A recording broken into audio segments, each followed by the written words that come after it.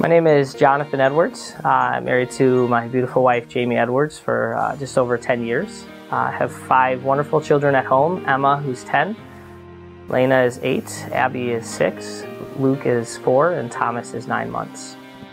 I came to Christ when I was 4 years old, after actually Awana being at Cubby's in my dad's car with him, sitting in the garage. He helped share the gospel a little bit more clear for me to understand. And then again, when I was in high school, being up at a camp up at summer, I rededicated my life to Christ just after a great presentation that we had.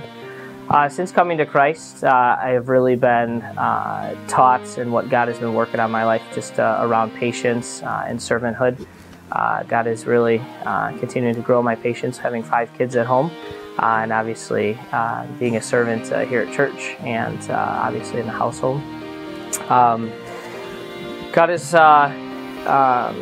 for me being baptized is about just following one of Christ's commands. Jesus was baptized, and for me it's just following in his footsteps and also publicly declaring my faith to everybody. What Jesus is currently teaching me and working in my life is just around studying God's Word a little bit more, making sure that I have a good understanding of it, but also being the spiritual leader of my house and making sure that I am teaching my children and my family what God wants me to teach. And the verse that I have for me is 2 Timothy 2:15. Study to show thyself approved unto God, workman needeth not be ashamed, rightly dividing the word of truth.